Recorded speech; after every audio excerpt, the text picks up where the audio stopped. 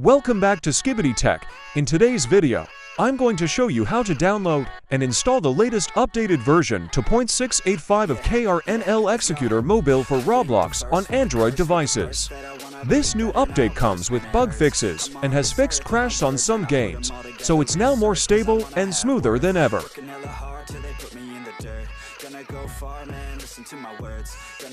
Before we start, an important note: if you already have Roblox installed on your Android device, make sure to delete it first before installing KRNL Executor. This is necessary for it to work properly.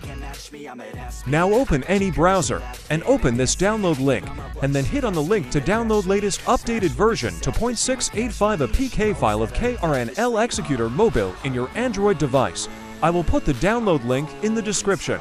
Once it's downloaded, now simply hit on it and follow the on-screen instructions to install latest updated version 2.685 of KRNL Executor Mobile for Roblox on your Android device.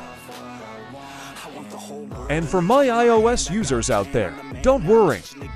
I've already made a full video on how to download and install KRNL Executor on iPhone and iPad. The link for that video is also in the description below.